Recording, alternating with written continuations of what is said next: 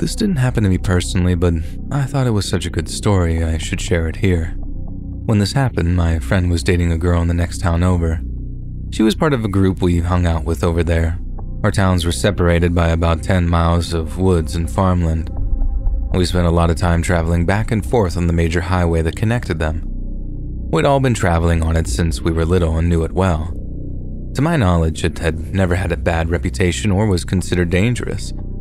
I certainly had never met anyone else that had ever had a similar thing happen to them before or since. It was old and a little rough in places, but that is the status quo in small-town Texas. Most days, one or more of us would have been riding along with him, but for some reason, he was alone on this day. He had just left his girlfriend's house and was about 5 minutes into his commute. A flashing light caught his attention in the rearview mirror. He looked up and saw an old Jeep Cherokee flashing its headlights at him. He was going about 75 and the Jeep was closing in fast. He assumed the driver had an emergency and was trying to clear the road ahead of him. He changed lanes to allow the Jeep to speed ahead. However, when he did this, the Jeep also changed lanes. He was puzzled. Maybe the guy just misread my intentions, he thought. He sped up a bit and moved back over to his original lane.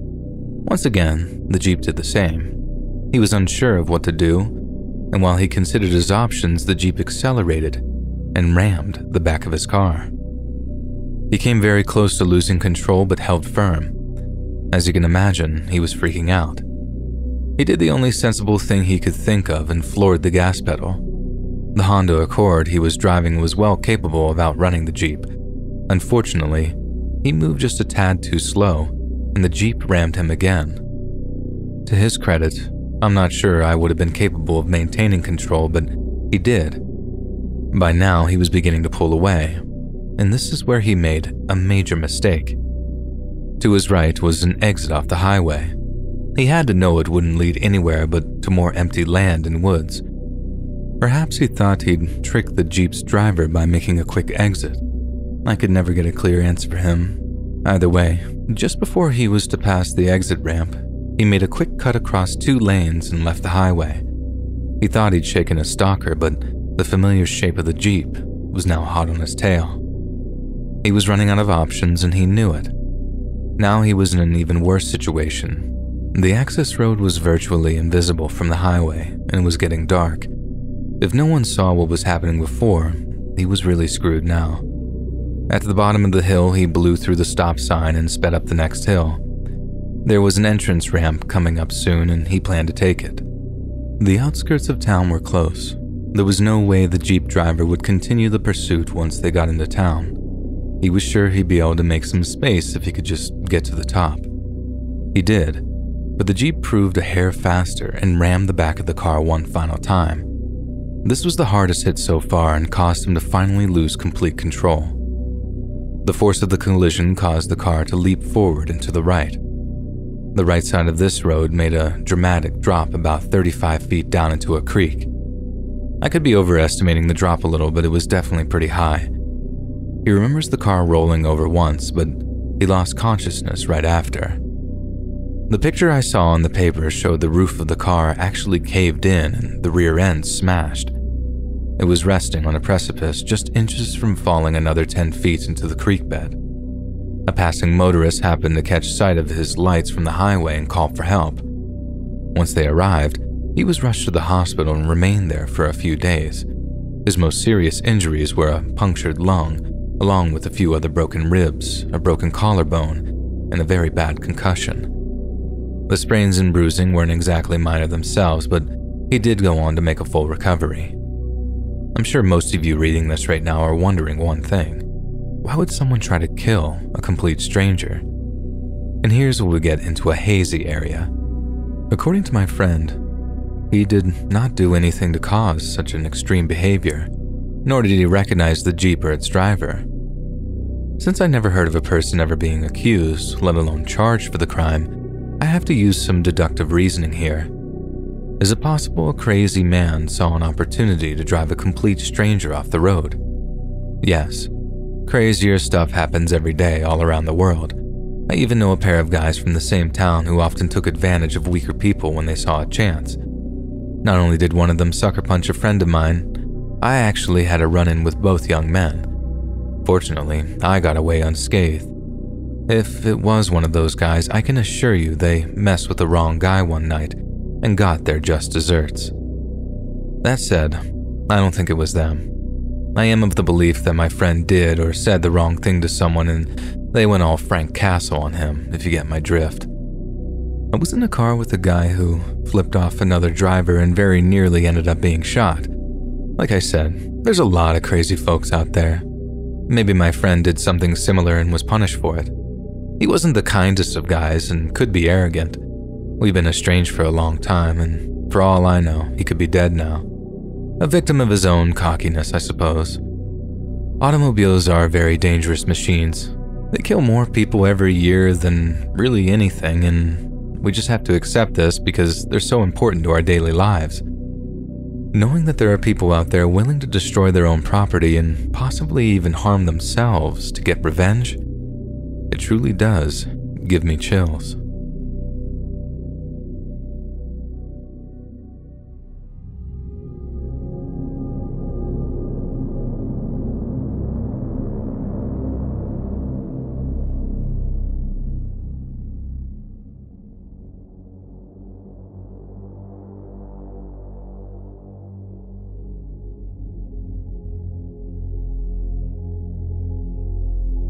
I shouldn't have to tell anyone how stressful and uncertain the last 2 or 3 years have been. Countless people around the world have lost homes, businesses, and loved ones through no fault of their own. As the pandemic waned and the shutdowns lifted, I counted myself lucky not to be one of them. Perhaps it was my hubris, but the universe found a way to change that. Because of an older model car and a drunk driver, I was robbed of the most important person in my life. I wasn't sure if I'd make it, but with a lot of help from friends and others familiar with my loss, I've been able to see a future for myself without him. I'm sharing my experience in order to show others there is hope after such a great and immense loss. Alan and I married late. He had been reluctant to settle down after hearing horror stories of his friends' contentious divorces. I've been married myself once before. This didn't instill much faith in his mind. I was over 30 and eager to start a family. Alan was well aware of this, but I put no pressure on him. He came to the decision that he didn't want to lose me and proposed. I was more than happy to accept. To be honest, I was afraid he'd call me on my plan and let me go. Fortunately, we both got what we wanted, and we were eager to move ahead together. We tried for a few years to get pregnant, but it never happened. My doctor suggested fertility treatments. Due to the cost, we chose to forego buying a new car, much needed by the way, to pay for the procedures. We'd only managed to get one round before the pandemic struck. Our dreams seemed to grow less and less likely by the month, but we didn't quite lose hope just yet. As the summer of 2021 arrived, things in our area began to get back to some semblance of normalcy. Our favorite restaurant had just opened to sit-down customers again. Alan and I packed into my 20-year-old VW Golf and headed downtown. Dinner was just as fantastic as I remembered it. I was on cloud 9 afterwards, and this was the moment at which life chose to present me with my greatest test. On our way back home, my VW began to have engine trouble. This wasn't anything new. My priorities were never on auto maintenance. In truth, the poor car had made it a lot longer than it should have. The lurching and jerking continued to get worse until the engine died completely. We coasted a few feet onto the outer shoulder and stopped. Alan called AAA and we waited inside the car for a tow truck to arrive. We'd been sitting there around 10 minutes when a highway patrolman showed up. Alan got out to talk to him. From what I could hear, he was doing a routine check to see if we needed any assistance. Our state is one of those who offer such services. Alan informed him of the situation and they were making small talk when everything went sideways. Out of nowhere, I heard a massive crash. Instantly after, I saw the patrol car hurling toward the back of my Golf. My last memory was of the officer attempting to push Alan away from the direction of his oncoming vehicle. It was too late, unfortunately. Both men were killed on impact. I awoke some seconds later. Initially, I was unaware of my surroundings, but The smell of smoke pulled me back to reality. I could see through the windshield I'd been pushed another 20 yards or so down the shoulder. There was no overpowering pain. I cautiously stepped from the mangled remains of my car. The floodlights from the patrol car were still functioning and I could see my way around. The patrol car had come to a rest a few yards away in a field that ran alongside the shoulder. The car that had caused the crash sat a few feet behind it. Both Alan and the officers' bodies were scattered nearby. It was clear I could do nothing to help either of them. That's as far as I'm prepared to go on that front. I was taking in the horror of the scene when I heard a slurred shout from the rear car. I looked over and saw a middle-aged man stumbling out from the driver's side, and blood was pouring down his face. My instinct to help kicked in and I ran over to him to help, but as I got closer, the smell of booze overpowered me. I flipped out. I attacked the guy. He had no idea what was going on. A couple of good Samaritans had arrived and had to pull me off of the drunk idiot. I broke down right there and then. A female paramedic quietly walked me over to the ambulance and helped me onto the gurney. While the paramedics did their work, I cried unlike I'd never cried before. The doctors were amazed at my condition. Other than a lot of the bruising to my chest and knees, I was unharmed. I spent the rest of the night in the ER and was let go later that next afternoon. The true power of losing Alan had not yet hit me completely. That would come after the funeral. And speaking of the funeral, I was happy to see how many people turned out to say goodbye. Many of them I had never met. Despite some reservations, I also attended the officer's service. His family greeted me warmly and we all had a good cry together. And after all the chaos surrounding the wreck subsided, I was left alone to think. And this was when the weight of everything truly fell upon me. The man in which I tried so hard to create a family with was gone forever. I wouldn't leave the house for almost 4 months. Without the help of some awesome people, I would have probably starved to death. Only when a close friend convinced me to attend a grief counseling group was I able to regain some sense of sanity. Although it hasn't been that long, the group has helped me a lot. I'll be the first to admit I have a lot of progress to make. However, if you would have suggested 9 months ago that I could carry on without Alan, I would have probably spit in your face. It may be a trite cliche, but it really does appear that time can heal all wounds. The little part they neglect to add is that every severe wound leaves a scar behind. That scar may be an ill reminder of that past trauma to some. I prefer to see it as a memorial, a monument to a man who I will always love. This makes me smile, and a smile is never a bad thing.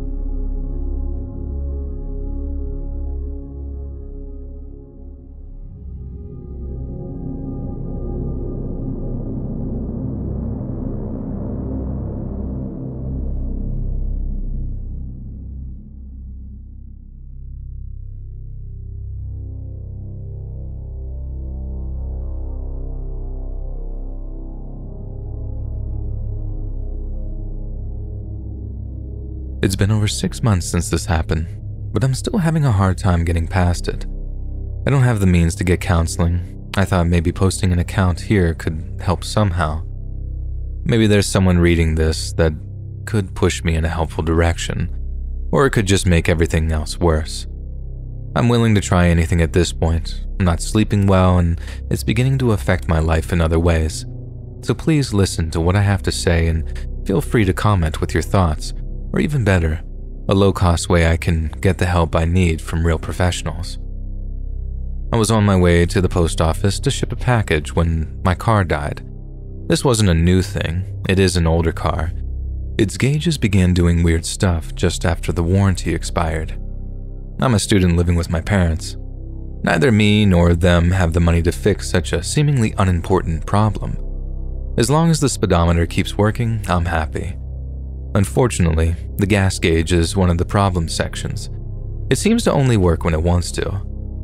Under 1/4 of a tank, you can't trust it. And I found out this the hard way by running out of gas on a very busy part of the road. Ever since, I tried to keep the tank above 1/4, but I keep a small gas container in my trunk just in case. The day of my post office trip, my tank must have run empty. This time I was on a quiet part of a road. I checked my phone and found a gas station less than a mile away. It was a nice cool day and the wind was light. I figured I couldn't pick a better day to run out of gas, I suppose. I was a few minutes into my walk when I heard a car approaching me from behind. I moved over into the grass to make sure I wouldn't be hit. As the car passed, it began to slow down. I looked over and saw a young man leaning out of the passenger window. He was smiling and looked like a kind person. I wasn't sure what he wanted. I hadn't tried to hitchhike and I did nothing that I would think gave him that impression. I nodded and said hello in a nice voice. I didn't know what else to do. I returned my gaze forward and continued my walk. I'd walk about 5 steps when the passenger called out to me.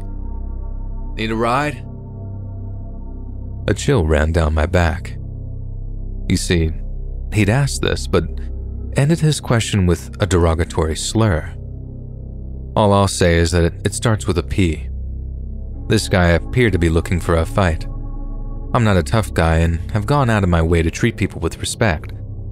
I pretended like I hadn't heard him and kept walking. He yelled it out again. Now he sounded angry. I started walking faster. The driver sped up to catch me. The passenger called out to me again. "Hey, didn't you hear me?" He ended his question with the same slur. I had begun to shake now. I was terrified they were going to attack me. Somehow I summoned up the courage to tell him that I didn't want any trouble, and he just laughed and said, "Well, I ought to kick you in the teeth for talking back to me." And this was just what I'd feared. I panicked and started running. I was trapped alongside the road with nowhere else to go. A fence blocked me from running into the open field that merged onto the shoulder. I was too scared to look back. I could hear the car driving just behind me. My only hope was the intersection about 50 yards ahead. I could see a car coming from the opposite direction and hoped this would deter them from assaulting me. I pushed harder. I was about 30 yards from the stop sign when I heard the car speed up. Just as they passed me, I felt a sharp pain in the back of my head. And that's when everything went black. When I woke up, I saw a middle-aged woman and a man kneeling over me. My head hurt and my ears were ringing. I tried to sit up, but the woman stopped me. She said an ambulance was on its way. Then she said something that seemed so odd at the time. "Don't worry. We saw those boys throw that beer bottle. Donnie got their plate. They're not going to get away with this." Donnie turned out to be the male leaning over me. I would later discover that the passenger of the car had thrown a quart-sized bottle of beer at me. The bottle nailed me in the back of the head and knocked me out cold. The ambulance took me away and I stayed overnight at the hospital for observation. My parents brought me home and I've been here ever since. Since then, I've been terrified to leave the house. I've only left once when I had to identify the passenger. I was jumpy and anxious the entire day. When I saw a car that was the same model as the one my attackers were driving, I had an outright panic attack. They were arrested but got out on bail the same day. I'm afraid they're going to seek revenge. Our house is the only place I feel safe now. I still have nightmares and the loss of sleep has affected me psychologically. Just reliving all of this has me in tears right now. I'm at my wit's end and will take any help I can get. Please, can you suggest anything to make this waking nightmare end?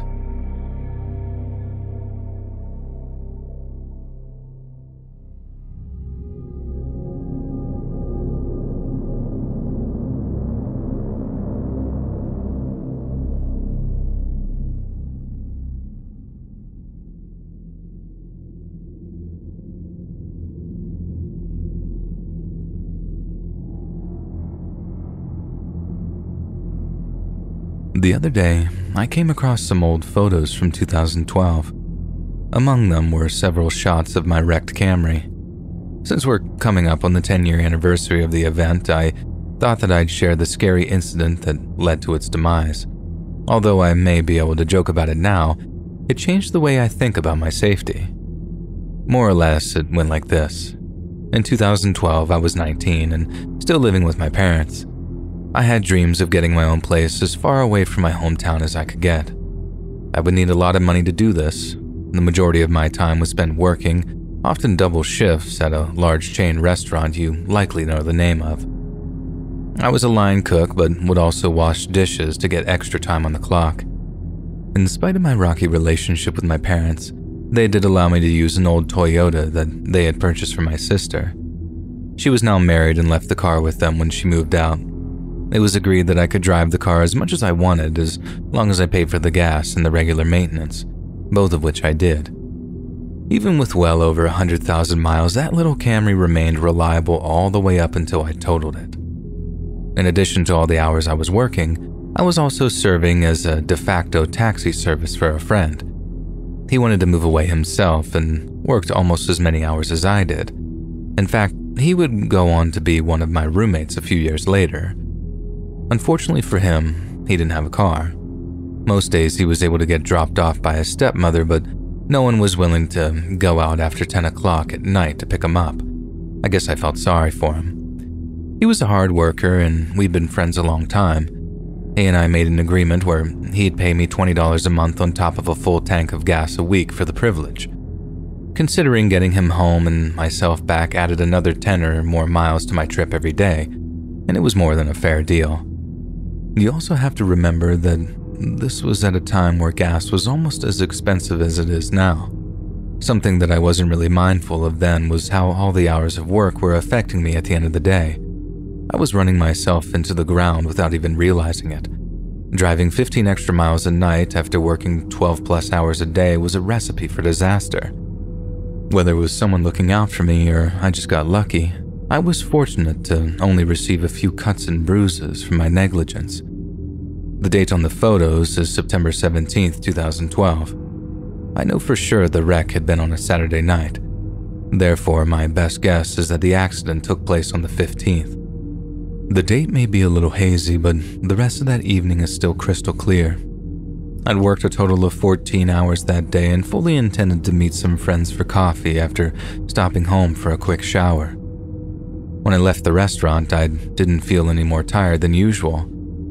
From the restaurant, I drove to the next town over and picked up my friend. I managed to drop him off and was about halfway home when the need to sleep really hit me. Back then, I was a smoker. I rolled down the window and lit up a cigarette. I hoped the fresh air and nicotine would wake me up a little, but nothing really changed. I was about a quarter of a mile from my exit. I could see the lights of my neighborhood in the distance, and this is the last thing I remember. My next memory was oddly surreal. I found myself hanging upside down with people shouting at me. To say I was confused would be a gross understatement. I was blinded by the beam of a flashlight and the man asked me if I was okay. I didn't hurt anywhere, so I said yes.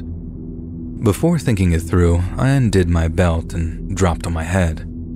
This whole time, voices from outside the car are yelling out to me to be careful and asking if I'd been drinking.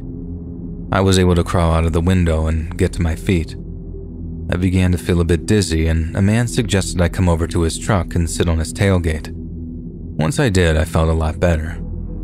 While we sat and waited for the emergency responders, I looked over at my poor Camry in disbelief. I remained unsure of how I rolled over. The passenger side was squashed, yet the roof was relatively intact. Soon, the cops and EMS arrived. While the paramedics looked me over, the cops gave me a rudimentary sobriety test. At the hospital, a sample of blood was also taken to confirm. I was there about 45 minutes when my parents arrived. I guess someone had notified them. My mom was freaking out like you'd expect, but my dad assumed that I'd been drinking and began grilling me about it. The hospital released me in the early hours of that morning, and even after all these years, my dad still hasn't apologized. After a month, I was cleared of any guilt. Luckily, nobody else had been involved. The insurance company wrote the car off as a complete loss and our rates went up considerably for a while. This gave my dad another reason to be angry, of course, and I got a few days off to find another car and use some of my savings to buy a 10-year-old Focus from some rundown note lot. I jumped right back into things in spite of some residual soreness. My arrangement with my friend came to an end and I became much more focused on getting enough sleep rather than messing around with my friends after work. I'm happy to say that I don't have any long-term trauma from the wreck. I was nervous about driving for a few weeks, but that faded pretty quickly. Now I make sure to take plenty of breaks on long trips or pass the driving duties on to my wife when needed. Once or twice I've gone as far as renting a motel room when I began to nod off. It may sound funny, but lack of sleep takes as many or more lives on our highways as drunk driving. Please, people, take it seriously.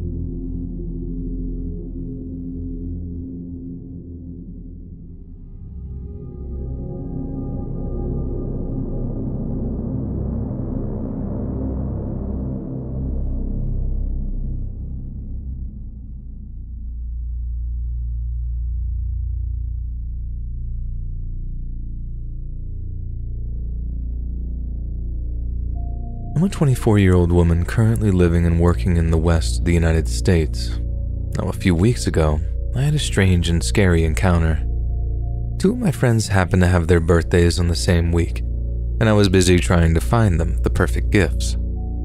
I was returning home from a 30-mile round trip. About 20 miles from home, my front left tire went flat. I pulled off onto a wide section of the shoulder and got out to look. The tire had a huge hole in it. But fortunately, I do have AAA just for times like this. I searched through my phone for the number. I dialed it, and just then, an old work truck pulled up in front of me and parked. I assumed it was a good Samaritan looking to help. I got out to let him know that I was okay, and he claimed to be with AAA and pointed to the AAA sticker on my window. He was driving by and figured that he could save me a call. I questioned him about his truck. He claimed to actually be a subcontractor for the company. The lady from AAA was on the phone while this was happening. I was suspicious, so I lied and said that I was talking to my husband. I'd be off the phone in a minute, and then we'd be free to talk. He walked back over to his truck, and now that he was out of earshot, I asked the operator if they use contractors. They do, but all of them drive tow trucks in case a tow is needed. This was not what I wanted to hear, and a sick feeling filled my stomach. I quickly explained the situation, and she promised to send an officer along with roadside assistance. I hung up before I realized what I was doing. I was scared, but knowing a cop was on his way gave me some sense of confidence. I put the phone in my pocket and waved the man over. He seemed like he was beginning to get nervous. By my estimation, it would take at least 15 minutes for the cops to arrive. I figured that I need to keep him busy. I began asking a bunch of stupid questions. Very few made any sense or pertained to the subject. He looked annoyed but answered every one. Suddenly, my phone rang, and it was AAA. I answered and the operator asked if I was okay. I told her that I was and apologized for hanging up on her. The man must have smelled a rat, and he began looking around. I looked at him, apologized, and mouthed the words that it was my husband. I told him that it would just be a minute. I only had 1 or 2 questions, and then he could get to changing the tire. The operator assured me that the officer was on his way and he shouldn't be much longer. And she was right. Less than a minute later, a police car pulled up behind his truck. The man said that he had to go and quickly walked away, but thankfully the officer caught up with him before he could escape. I thanked the operator and hung up, the proper way this time. I got in my car and watched as the cop spoke to the man. Soon, another cop car arrived and joined him. Just a minute or 2 passed and the real AAA assistant showed up. He got to work quickly and had the tire changed in a few minutes. As he was wrapping up his work, the cop put cuffs on the guy and took him away. I was relieved. I thanked the mechanic and went on my way. I arrived home soon after and have been wondering what became of that fake serviceman ever since. And to date, I haven't received any calls from police or AAA, and that's probably a good sign. I'd rather not know if the guy was some serial killer or anything like that, and I've since removed the AAA sticker from my car. It was one of the big things that drew the man to me. Having a beacon for nutcases on my car didn't seem like a wise idea. I'd suggest any other single women out there remove anything like that from their cars, no matter how little it may seem. From what I've read, they use things like stickers to create a superficial connection with their intended victims and draw them into their web. Even if you're not single, it couldn't hurt. Our men can't be with us 24 hours a day.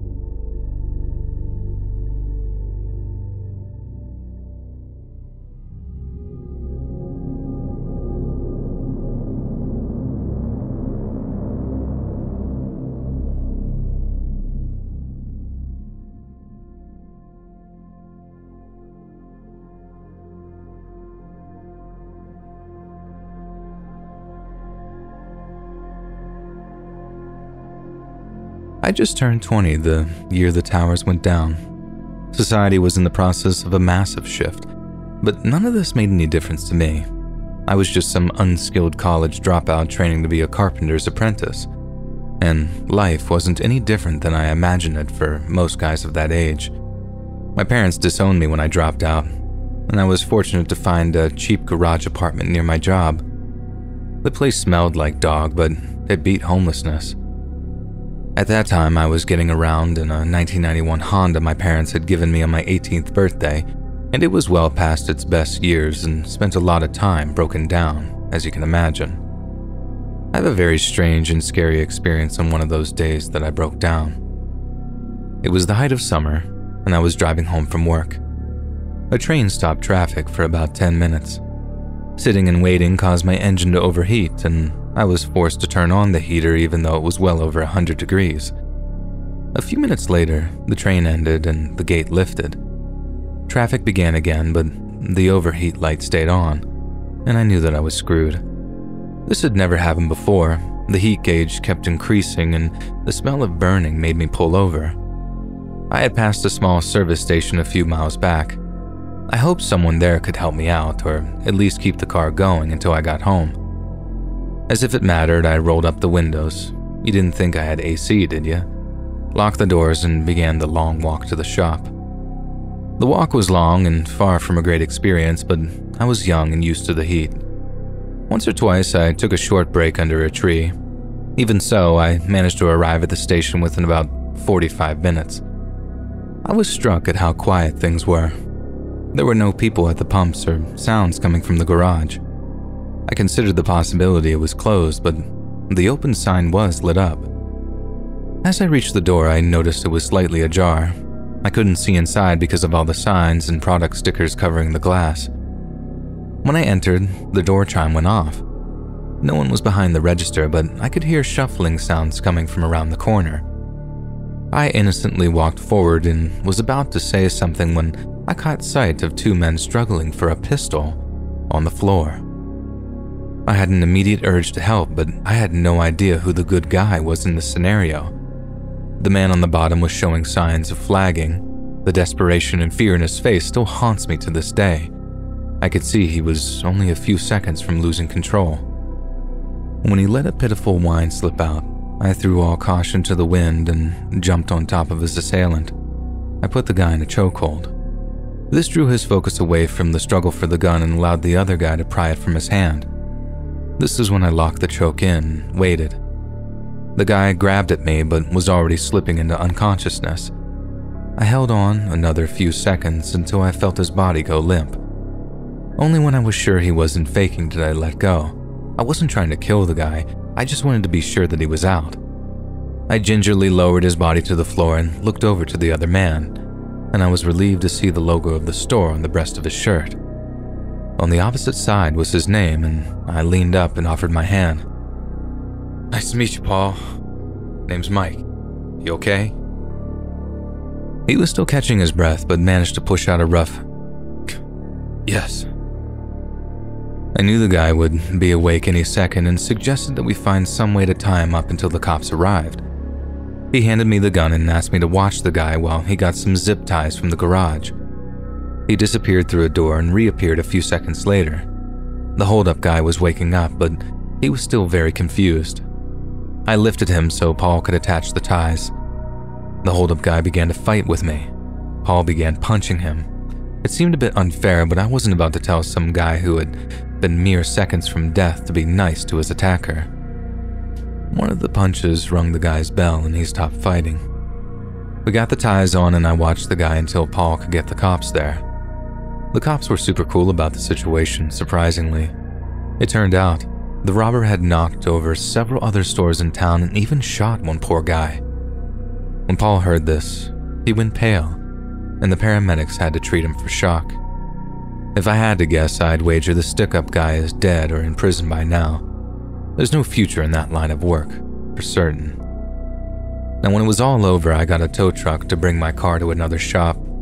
The driver happened to be on the way to another call and dropped me off at home. A few days later, I stopped off to check on Paul, and he gave me the details on how everything started. The craziest part was that he wasn't even the regular cashier. He was just a guy who worked on cars. The regular employee had a family emergency and he had to fill in until another cashier arrived. He was doing an oil change when he heard the door chime. The gunman approached him just steps from the adjoining door. He noticed the guy had a ski mask on, and in his mind, this meant that he was going to die. His survival instinct kicked in and he grabbed for the weapon. Just as I thought, he admitted that he was on the verge of losing control when I arrived, and he thanked me profusely, then gave me a big hug. I'll not deny that we both cried a little in that moment. Over the years since, he and I have kept in touch through Christmas cards and birth announcements, and I'm happy to say that he's still alive and kicking at 67 years, and I wish him many, many more happy ones to come.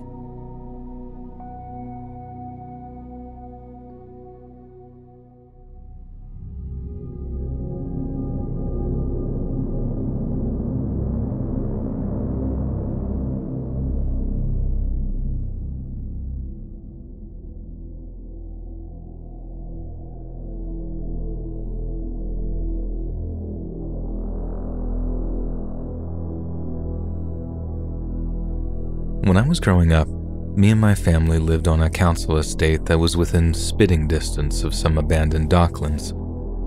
My hometown used to be famous for its shipbuilding, but we suffered a massive economic decline in the 70s and 80s, and this meant that miles upon miles of industrial sprawl was left almost completely deserted. We went from a place people would move to in order to start a life for themselves to a place people would move away from just to survive. The only reason my family stayed is because my dad was a teacher and my mom was a nurse, two of the few professions that weren't affected when the shipyards went belly up. But if your living relied on the shipyards, you were pretty much buggered. And bit by bit, the town started to die. And although it's never actually straight up kicked the bucket, the decline had a horrible effect on the locals. Like I said, the docklands and warehouses near our house ended up completely abandoned. And as I grew into my teenage years, me and my friends started sneaking into the area to nose around the compounds. It wasn't like there was much else to do to keep us entertained, and although we probably should have spent our spare time playing football or hanging around the youth center, our inclination for mischief meant trespassing among the empty warehouses was much more exciting.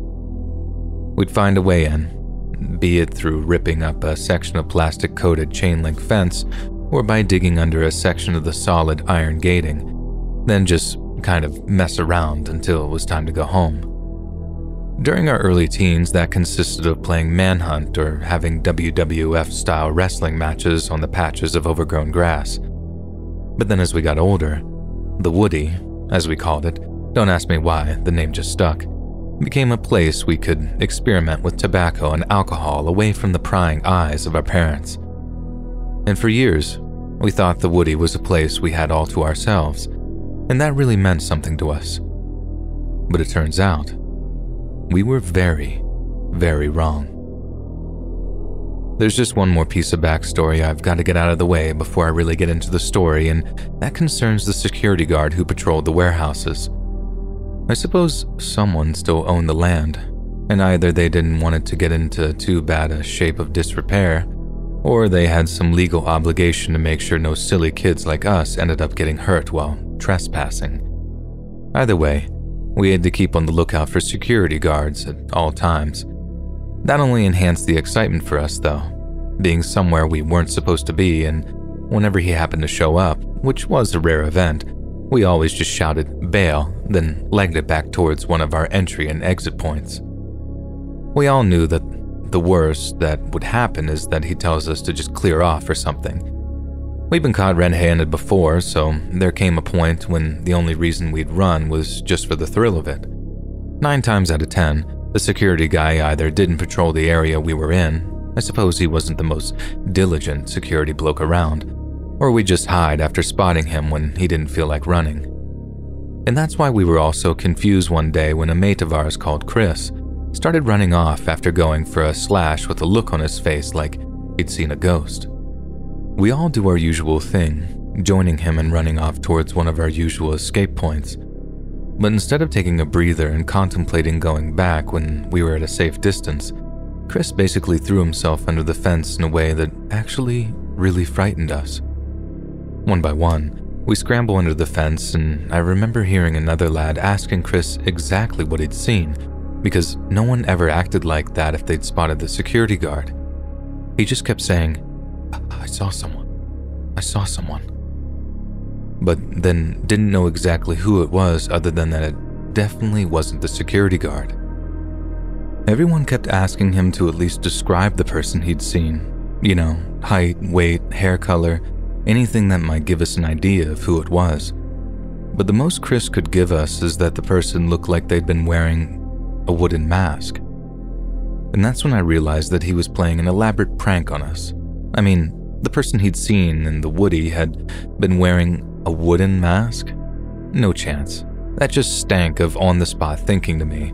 The kind of think a person would make up on the fly via word association or something, you know? Okay, maybe I'm describing that wrong, but I'm sure you get what I mean. I just started to smell nonsense all of a sudden, and I basically decided there and then that as much as his acting had been BAFTA-worthy, it was just that, an act. After that, he just wouldn't come back to the Woody with us and insisted we find somewhere else to hang out. This almost caused a bit of a rift in our friend group, and for a while, we just didn't see Chris outside of school. But then eventually, I think we just missed all hanging out together, so we compromised and found another place to hang out there that wasn't among the abandoned warehouses. This also might have had something to do with the fact that Chris's dad was a raging alcoholic, and that Chris would basically steal cans of beer with his dad, assuming he drank them all by himself. But at the same time, we did genuinely miss hanging out with him. So, cut to a few months later, when spring had turned into the summer holidays. The Woodface man had turned into a bit of old wives' tales among us by that point, and a few of the other kids in our year group had heard Chris talk about him as well. But the whole time I just took mild amusement in the idea that it was all just some big mess about. Me and Chris are down by the stream that ran through some farmers' fields about a half an hour away from our estate. I mentioned something about missing hanging out about the Woody, and he flat out says, I effing don't. I laugh, and then tell him to wind his neck in, that he doesn't need to pretend that the Woodface man is real around me, that I know he was only taking the mick to scare people and that it was nothing but a prank. I actually expected him to crack a smile and say, alright, you got me, before admitting that he just couldn't be bothered risking his neck in such a dangerously crumbling place. But instead, he actually starts getting really annoyed with me and says things like, you calling me a liar, are you? I tried explaining that I wasn't strictly calling him a liar, more like it was just a very effective prank he'd used to get us all to hang out somewhere different. And this only makes him more angry with me, and eventually he just gets up and storms off. Obviously, I followed him, telling him I didn't mean anything by it, but he didn't talk to me for like the whole way back into town. I learned pretty quickly to just not bring it up anymore, not so much because I actually believed him, but because I knew it would only cause a fight. And then that's about the last time we talked about it for almost 2 years. So 2 years after the whole Woodface man thing, there's this horrible incident involving a really nasty assault that occurred on what we called the Woody. but what all the adults always called the abandoned industrial estate. Somehow, the police got wind of the fact that we used to hang around there a fair bit, and one day, I come home from a bike ride to find these two policemen sitting in the kitchen with my mom over a cup of tea. After assuring me that I wouldn't be in any trouble, that they weren't interested in doing me for trespassing or anything, their questions all involved things that I might have seen while exploring the woody. They didn't ask about a suspect right away, but I knew it'd get there eventually. I just had no idea what was coming. I had to tell them no, time after time, when they asked if I'd ever seen anyone personally. But then, thoughts of Chris's wood-faced man started popping into my head. Yet the moment I even mentioned a friend of mine having seen someone frightening there once, they'd asked me if he'd ever described what the person had looked like. I told them that he had, only a little bit, but he had, and then one of the officers asked me something that actually stunned me into silence. He looks at his partner, then turns to me and says, "Did your friend ever mention anything about a wooden mask?" I was so stunned that I just couldn't even respond for a few seconds. All I did was just stare at the policeman until he asked me if I was okay and repeated the question. All I did was nod, and when I finally found the words, I told them that they were probably better off speaking to Chris about the wood-faced man, as for years by that point, I just thought that he was making it up. As far as I know, the real-life person behind the wooden mask was never caught, but his victims were so traumatized by the attack, which apparently lasted hours, that she and her family ended up as yet another family moving out of our dying town. The police searched the woody intensively and apparently found evidence that someone had been living in one of the abandoned warehouses that we hadn't explored. How the security guard never found the guy, I'm not sure, but this is all beside the point, to be honest, because the thing that really affected me was having to apologize to Chris about not believing his story. It wasn't a prank. He wasn't making it up. He really had seen someone wearing a wooden mask. And if he hadn't warned us about it, if he hadn't insisted that we hang around somewhere else instead, that might have been one of us getting beat half to death instead.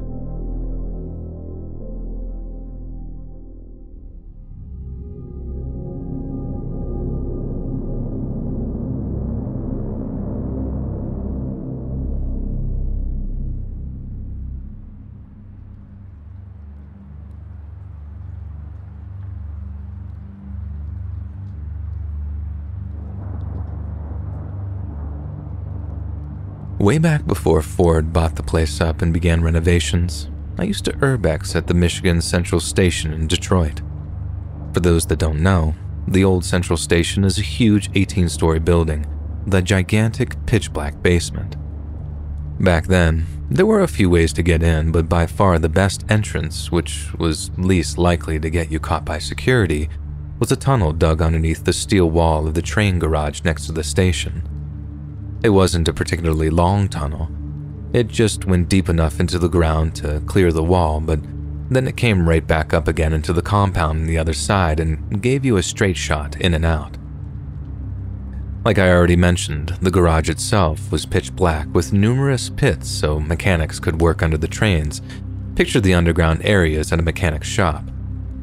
These pits tended to be full of trash, nasty stuff too. Broken glass, scrap metal, and other items that could easily impale and kill you by falling in. That meant that anyone who went inside the garage was well advised to bring a flashlight, or they'd risk falling into what were basically death traps. But at the same time, it was equally essential you used your flashlight sparingly, as any light shining out from within the building could easily be seen by people walking past the building outside, which, at the times we visited the place, would most likely be the cops or security.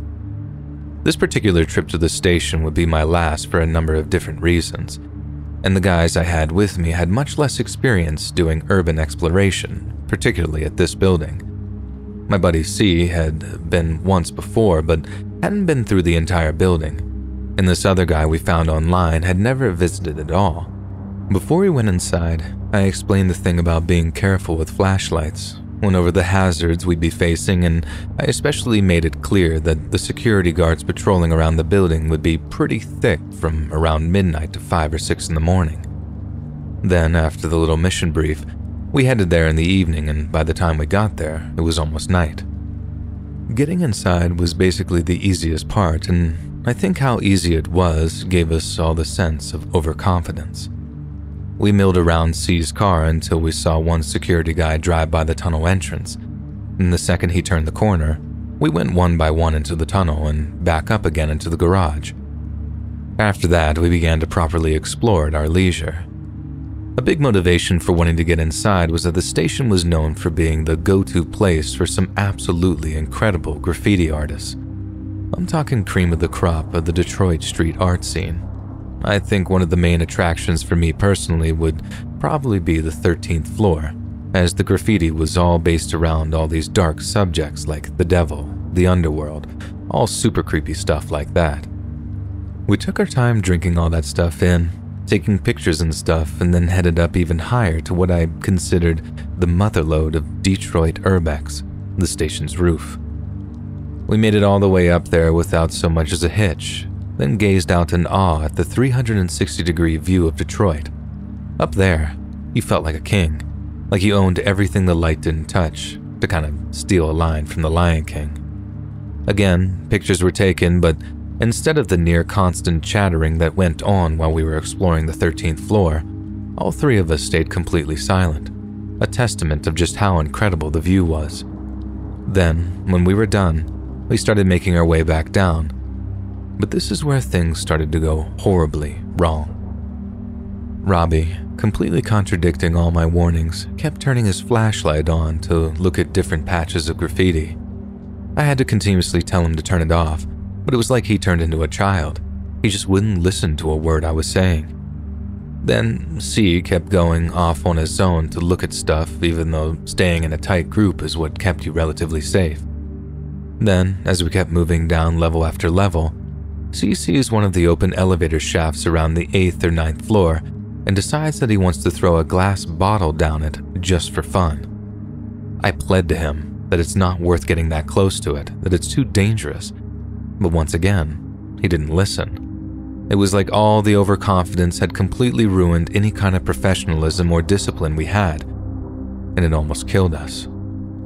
He said he'd be careful, dismissing me like I was an overprotective parent or something, and then he starts walking over towards the open elevator shaft. He throws the bottle in, then leans into the shaft to watch the bottle fall with his flashlight. But then, to my absolute horror, he slips on a broken piece of flooring and falls into the elevator shaft, 10 stories up.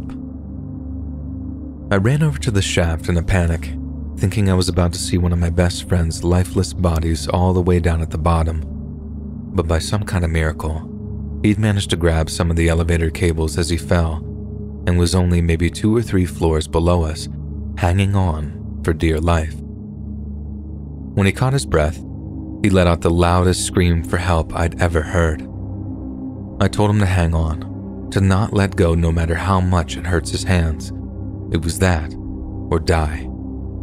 Me and Robbie then sprinted as fast as we could to the staircase, and I nearly killed myself in the process as I leapt down the staircase trying to get to the floor I believed he was closest to. When he got to the elevator shaft and looked in, I saw that he was right above me between floors, still begging for help. I told him he was too far up, and that if he wanted to live, he would have to come down a bit closer for me to be able to grab him and hang on. He was in tears, crying, telling me, "I can't do it, man, I can't do it." And I could see the blood running down his arms from where he'd sliced both his palms from grabbing those cables. I told him he had to, that he had no choice, that again, it was do as I said, or it would be all over for him. I gave him words of encouragement and told him to fight the pain, but that he had to slide down just a little more, and that if he did what I knew he could do, that everything would be okay. I swear to God I've never seen anything so brave. He just kind of sucked it up and slowly worked his way down, but that didn't mean that he wasn't howling in pain the whole time. He screamed, but he did it.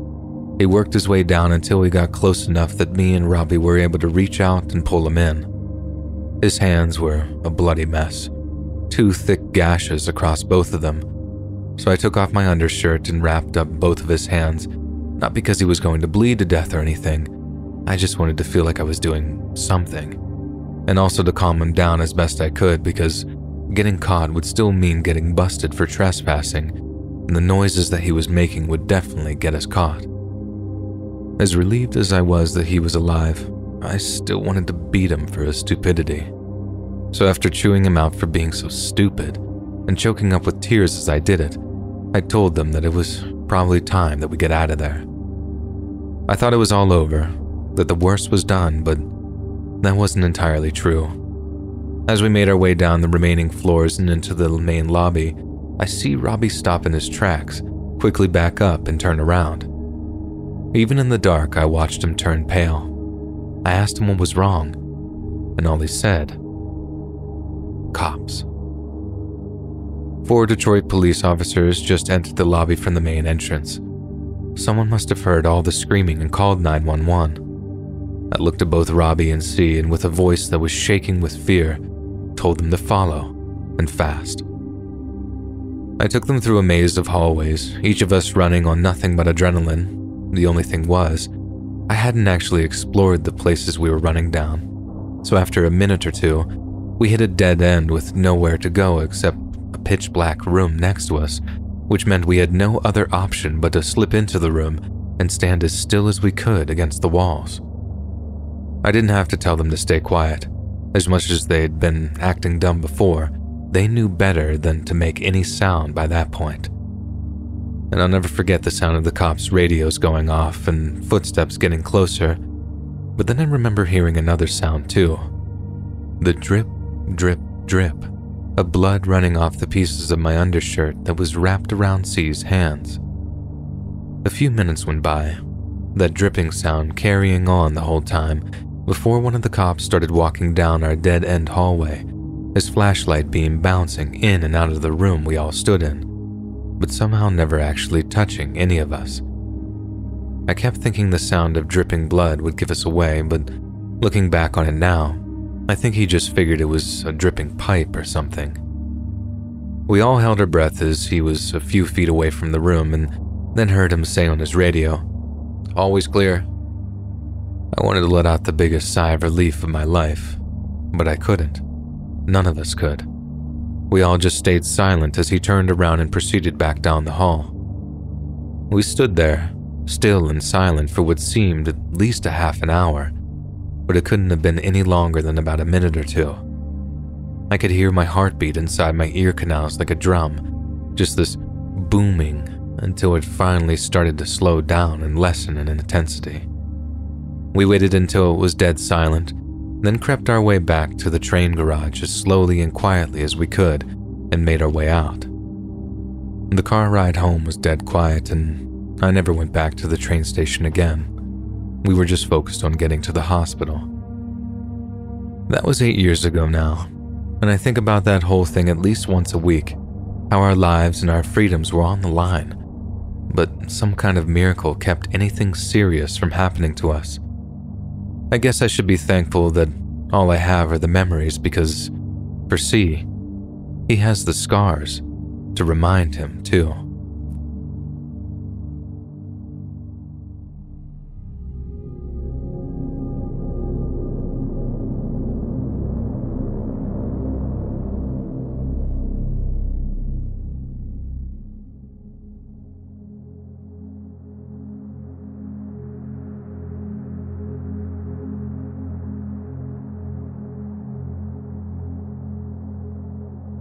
So, we're back all the way back to 2012 for this one, to when I first moved out of my parents' house and into a place of my own. I just turned 20, I was financially independent and completely free of my overbearing mom and dad for the first time. Needless to say, it was one of the most exciting times of my life. And now don't get me wrong, they always did their best for me, and I know that everything they did was out of love and a desire to keep me away from negative influences. I'm very grateful in a lot of ways, but it also meant that I didn't have quite the same childhood experiences as other kids did. I was never allowed to just hang out with friends whenever I wanted. I wasn't allowed to play football in high school even though I know I would have made the cut. And most relevant to this story, I was never allowed any household pets. That last thing was more because they just didn't want any animals, quote-unquote, messing up the house as they put it, and not so much about keeping me safe. But then when I checked in with my landlord and found out that I was free to keep a pet, so long as I didn't mind losing my deposit if they messed the place up, I realized that one of the first things I wanted to do as a newly free man was to become a dog owner. So I went down to the SPCA here in New Orleans, as I was told that it was the most ethical and probably the cheapest way to get your hands on a furry friend. And I know this might sound like a cliche, but when I saw a lady for the first time, it was love at first sight. It was my girlfriend that had the idea to name my new best friend Tramp, as in Lady and the Tramp.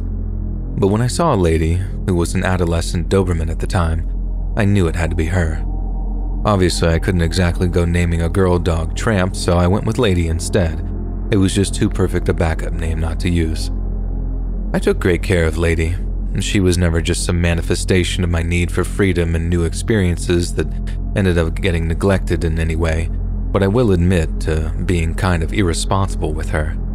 Like I mentioned earlier, I just wasn't allowed to have any real freedoms before I moved out, and honestly, that was a huge motivation to move out too.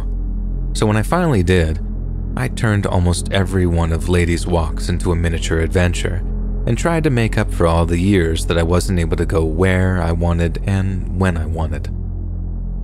So one summer's night back in 2012, I took Lady with me to explore quite an upmarket neighborhood that hadn't quite recovered from Katrina at the time. It's a totally different place now, almost completely unrecognizable from the years following the hurricane. And I remember coming across this beautiful 4-story house that I realized was completely abandoned. It had these big balconies, an enclosed private courtyard, and the place was spectacular, and I suddenly got this overwhelming urge to explore it. Granted, I know that's trespassing and that it was definitely an irresponsible thing to do given that I had Lady with me, but it wasn't all broken glass and rusty nails, so I figured it wasn't hurting anyone if I just took a look around. The main gate wasn't locked, but it had all these signs up saying, "Warning, do not enter," which I half paid attention to at first, until I took a look around and realized that they were probably only there just to keep people out. As I said, aside from some obvious water damage and a little structural damage at the rear of the house, the place looked almost untouched by Katrina. So in we went to take a look around. After taking a look around the first floor and deciding that the place was definitely empty and safe enough to explore, I made my way up to the second and third floors. The lady wasn't on a leash. I hardly ever kept her on one, and I suppose that spoke to the fact that I didn't want to treat her like I was treated as a kid. I know that might seem kind of dumb. Heck, this whole story probably seems kind of dumb, but I was 20, so give me a break. The lady kept coming and going for me as she pleased, exploring the place herself before checking in on me every so often. And that's how we always did it. And I only really put her on the leash whenever strange dogs or cats were around, as I didn't want her running off after them or starting fights. Anyway, I get up to the second floor on my own, and I wandered into one of the back rooms. It was honestly one of the most beautiful rooms I'd ever seen. Opulent doesn't even really cover it, and I was amazed that the place was even abandoned at all. The only sign that anything was wrong was that the window was missing, totally missing, and there were signs that there had once been a balcony, but it was gone for whatever reason. I hate heights, so I didn't get too close to the edge, but I ended up looking down into the courtyard below, and again, it was just magnificent. It was kind of overgrown, but that somehow just made it look even cooler. There were all these statues, a fountain, some marble-looking benches that had these arches over them, and I decided that the angle I was at meant that it'd make for a great picture. So, I reach into my pocket, take my phone out, then right as I'm about to snap a photo, I hear something moving really fast, coming up behind me, and I'm not even beginning to turn when I see Lady bolt past me towards the opening where the windows had once been. I can barely even describe what I was feeling as I watched my beloved Doberman running towards this wide-open hole with absolutely no signs of stopping. Then all of a sudden, right when she got to the edge, she just jumped, threw herself down onto the stone courtyard, and I had no idea why. I had already started running towards the stairs when I heard Lady yelp as she hit the ground outside, and when I finally got to her and went to pick her up, I saw that she was covered in blood. She wasn't yelping too loud, just whining, like she was completely in shock. I figured I'd have to pick her up and carry her out of there, maybe because she'd broken a bone and then ripped through her skin, and that's what was causing all the blood.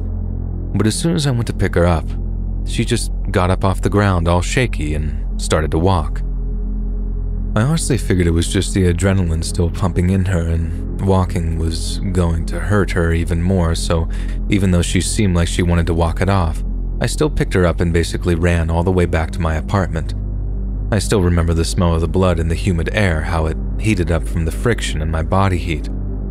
I always heard that blood had a coppery smell to it, and that's the night that I found out that was true. When we got there, I put her in the backseat of my car, then drove over to the Mattery Small Animal Hospital to get her some treatment. And it was there that things started to get weird. So, like I said, there was definitely blood on her, and I got it all over myself from carrying her. And because of that, she got triaged real fast at the vet's, and we got seen to almost straight away. But then, as the vet is looking her over, trying to find the wounds, he couldn't find any. He's cleaning her fur off bit by bit, trying to find some deep cut or break or anything that might cause the bleeding, but he couldn't find anything. Most he could find was some swelling from where she hit the concrete outside.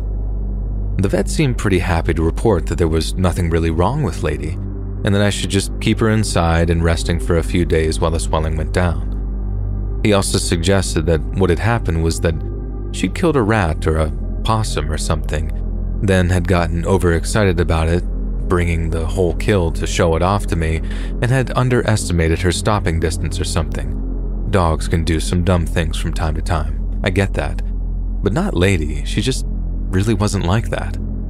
Besides, I didn't see the rat or possum she'd killed anywhere, and I feel like I really would have noticed if she had something next to her or in her mouth when she first appeared.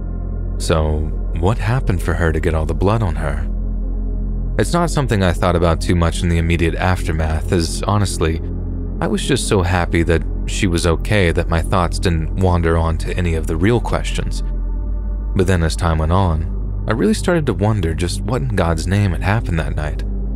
For example, I feel like I'd have heard her growling or barking or something if she came across a small animal that she wanted to kill, and that whatever she killed would have made some kind of noise after she attacked it.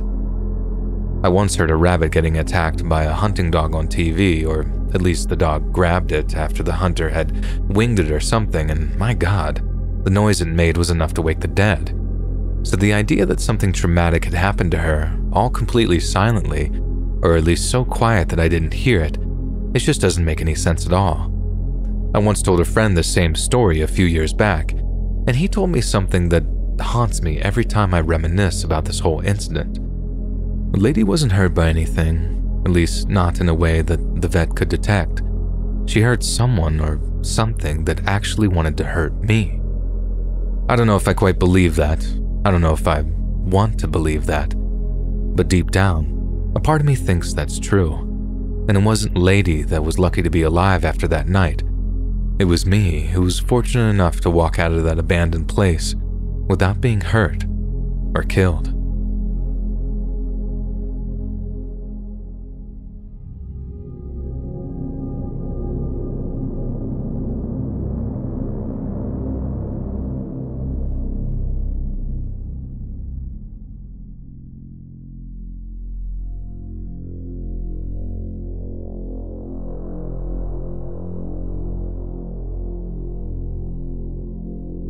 Back when I was in my early 20s, I ended up homeless for a while.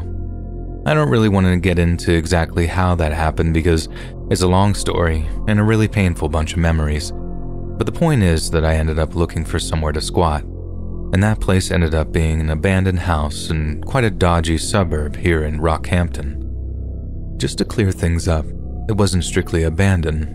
It was a full-on squat with several other people living there, but it definitely wasn't legal. We had running water from time to time, which we were basically stealing off the water companies, and every so often they'd send someone out to turn it off, but we just turn it back on again. We also had electricity thanks to this really pollutive generator we kept on the back of our house, and when we had money left over after buying our meth or heroin, we'd buy some petrol to keep it running. When we didn't have money left over, we'd siphon off what we could from cars around the neighborhood.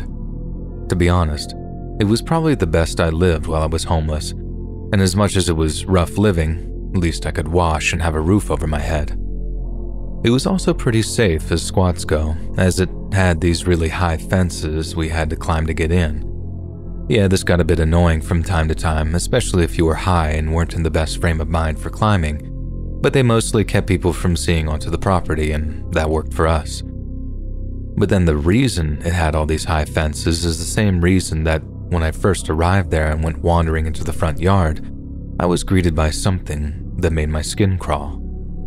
There was this old doghouse with a broken chain leading out of it. Right in front of the opening was what looked like a load of dried blood. When I asked someone who'd been living there for a while what's the deal with the literally bloody doghouse, they told me this place used to belong to a drug dealer. Nabbed him in a dawn raid and the dog went for the jacks when they burst through the gate. They shot it, took the thing's body away, never cleaned up the blood though, as you can see. That was about the one and only time I ever saw it, as for the most part, we all lived in the rear of the house so that it still looked abandoned if you were looking at it from the street, and we entered and exited the place by climbing over the back fence. Our one big worry was the jacks finding out that we were there, and even then, the laws here regarding squatting is a bit complex, so they couldn't kick us out. If the AFP made it a drug thing, then that would be a different story, but we generally considered ourselves pretty safe outside of that. There was just one thing we didn't consider, and that was the opinion of the house's former owner when word got to him that we were squatting in his place. So, this one night, I woke to the sound of someone banging really hard on the front of the house. The girl I was sharing a room with at the time was already awake, but when I asked her if it was the jacks, she stayed quiet and just shook her head. The police usually announce themselves, don't they? Hammer on the door and shout "police open up" or something. But whoever was outside was staying as quiet as we were. They were really hammering on the door too, so hard the whole house seemed to be shaking, and although we maybe should have actually done something, be it hide or run or at least get ready to defend ourselves, all we did was stay quiet and hope they'd go away, which they did. After maybe an hour or so of silence, the older guy who explained what happened to the dog to me goes downstairs and takes a look around to make sure the bangers had really gone. About a minute later, he comes back upstairs and tells me to come look at the front door. It was already open when I went down, and even in the near darkness, I could see that whoever had been banging had rammed something through the wood of the front door. It was this huge Bowie knife-looking thing, so big that it was more like a machete than an actual knife. We just left it where it was, mainly because there was no way of actually dislodging the thing, but also because we were kidding ourselves into thinking that if we did leave it, whoever had left it there might think that there was actually no one squatting. Like I said before, we had it really good there, relatively speaking anyway, so not everyone wanted to just pack up and leave right away. The girl I was sharing a room with did though. She was gone when I woke up after going back to sleep, and I think she ended up in one of the legit homeless shelters in the city, but I can't be sure. And the rest of us decided to take our chances. A few days later, me and this other fella nipped out to get some food during the afternoon. We usually hit up a couple of different places in the city, picking up whatever yellow sticker food we could find, pinching more expensive things, and going to food banks for our staples. The point being, we were gone a good couple of hours before we started walking back towards the squat. Because we had to climb in over the back fence, the usual routine was that one of us would climb up and straddle the wall, then the other would pass the food bags up to them for them to drop down the other side as gently as possible. The other person I was with jumps up onto the wall, takes one look at the squat, then freezes, looking at the squat with this scared look on his face. I asked him what the problem is, and he just looks down at me and says, "Leave the food." I go to climb up myself to see what he's looking at, and he just says, "No," and then hangs on the wall for a second, looking around as if though he's watching for any signs of anyone. Then, only when he saw the coast was clear did he say it was safe for me to climb up. Obviously, I'm curious, so I climb up over the wall myself, and the first thing I see is that all the back windows of the squat had been broken and the back door had been smashed off its hinges. We go inside, and basically everything had either been broken or smashed. All the furniture, all the gear we had there, all either flipped over or completely destroyed. Upstairs, there's clothes everywhere, empty bags and stuff, and it looked like all the other squatters had either left in a hurry or been chased out by someone. In one room, there was this spray of fresh blood on the wall. Not a lot of it, but enough for us to know that some sort of violence had occurred while the place was getting trashed. We salvaged what we could, then just got out of there ourselves. I'm still not entirely sure what happened there, but mine and the other guy's best guess is that the dealer who owned the place had gotten wind that people were using his house as a squat and wanted us out of there. It was his friends, or at least people he'd organized to pay us a visit, that had left the knife in the door as a warning. Then they'd returned on the day of our food shop to make sure everyone was gone. Obviously, not everyone was gone, so they chased them out after hitting someone with something that caused the blood spray. The really messed up thing is that I didn't actually want to go on the food run. I really couldn't be bothered, but it was my turn, and although I tried to convince another one of the squatters to go in my place, that hadn't worked, so I was basically forced to head out if I wanted to eat.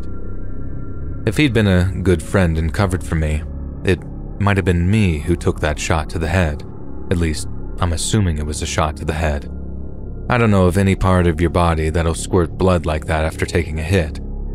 It's just weird thinking that I was so close to being a victim in that situation, and it makes you wonder if there had been any other times in your life when you narrowly dodged something bad via some spur-of-the-moment decision or whatever.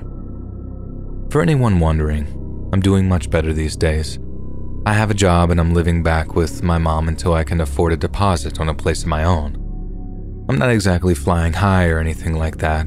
I only work in a burger joint and the pay is pretty terrible, but anything is better than living in squats as an addict. That's something I never want to go back to.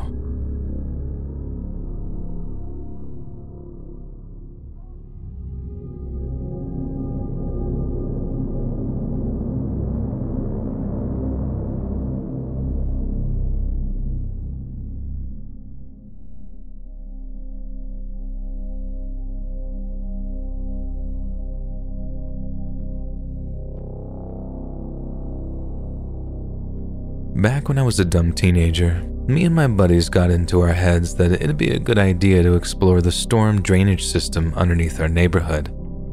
Picture the ones in that It movie, but just all made of concrete since they were the round kind of sewer tunnels made from pre-made pieces. Getting down there was no small feat, and you had to crawl through a real tight fit for maybe 10 to 15 feet before there was any standing room. But then after that, as you explored deeper, you'd find areas that were big enough to drive a golf cart through. Not that it would have been impossible to get one down there, just to give you an idea of how big the tunnels were.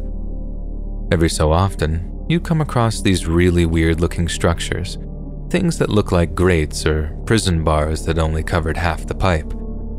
Sometimes you'd see a little light coming in from a grate in the road above, but most of the time, we needed flashlights to see anything at all. Every single sound was nerve-wracking, because technically there shouldn't have been any sounds other than running water down there, so whenever you heard anything creaking or groaning, it made the hairs on the back of your neck stand up, while you wondered if you were finally about to run into that sewer gator or whatever urban legend that had gotten into our heads during that day or week or months. It also wasn't like we had a map or anything, nor did we even think to draw one up, so most of the local kids who had gotten to know the system well enough to navigate through it just had all the knowledge in their heads.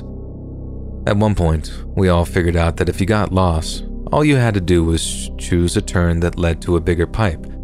That was because the biggest one ran for about a half-mile all the way outside the neighborhood, eventually emptying by a 15-foot waterfall type thing into a local pond and creek. With this in mind, one day my brother, who walked the fine line between brave and dumb, decided to go a different direction from the main junction with his friends to explore a tunnel none of us had ever ventured to.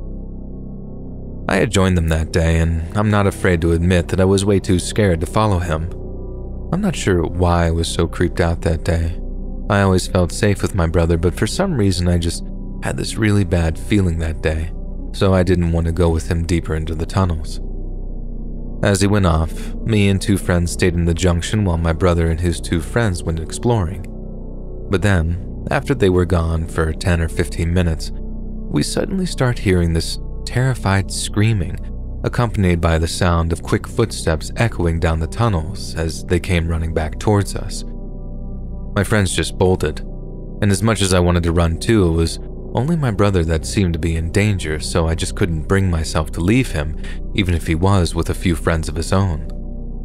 Seconds later, I saw them turn around a bend in the most dark tunnel, and I heard one of my brother's friends shouting, "Run, run, run." They didn't need to tell me twice, and I joined them as we all sprinted down the big tunnel. I think the worst part was that we all instinctively knew that whatever was down there chasing us might actually catch us if we had to shimmy back through the small pipes to get out of the way we came in. With that in mind, we ran as fast as we possibly could down the bigger tunnels, flashlight beams just waving all over the place until we finally started seeing light from where the tunnel emptied into the pond. Then, one by one, we all just leapt into the pond below, as getting soaked and ruining our flashlights was much more preferable to getting caught by whatever or whoever they were running from. I was terrified of heights at the time, and I definitely wasn't the strongest swimmer, but the fear and adrenaline took over, and when the time came, I just jumped. When we'd all made it to dry land, it occurred to me that they might have been playing a prank on us. But then the fear in my brother's voice as he insisted that we all go home right away convinced me that they really had seen something down there that had seriously freaked them out. I kept asking him what he'd seen on our way home, but he wouldn't talk to me about it. He just kept saying that he needed to get his head straight, that he wasn't sure who it was that he'd seen. He just knew that they didn't have good intentions. I realized just how serious things were when we got home and my brother told my mom where we'd been and what we'd been doing. He knew that meant that we'd both be in quite a bit of trouble, even more so when our mom learned that he'd let me, his younger brother, go somewhere that dangerous. Mom was obviously angry, but when she calmed down, my brother told her that when he and his friends reached the junction in the tunnel that they were exploring, they came across a spot where light was trickling in from above. There was a pile of trash and debris built up around one of those half-pipe prison bar gates, and laying within that pile of trash, they saw a man, a completely naked man. And when this guy heard them, he raised himself up, covered in dirt and grime, and started crawling out of the trash on all fours in their direction while making this low, growling sound. And that's what had them so scared that they just ran without a thought. Upon hearing that, our mom just called the cops. 2 cops in uniform then drove over to our house to ask my brother to guide them to the location in the pipes where this happened. At first, he refused, but after some reassurance from the officers and pressure from our mom, my brother was convinced to go back. I heard they found exactly what he described, but the so-called man was gone. Then, within an hour, there were at least a dozen police cars around our neighborhood with people and dogs searching that drainage system. They wouldn't tell us much in the way of details, but I do know that they never found the guy who chased us. I heard the dogs following his scent trail to the end of the pipe at the pond, but they never picked up the scent anywhere on the ground around the pond or creek. None of us ever went into the storm drains again, and the guy in the sewers became a kind of urban legend that I'm pretty sure is still talked about in my hometown today. Only my brother and friends know for certain that it's true, and although I didn't see the sewer man personally, I believe that he was real. and there's no way my brother would act like that unless he actually saw someone down there.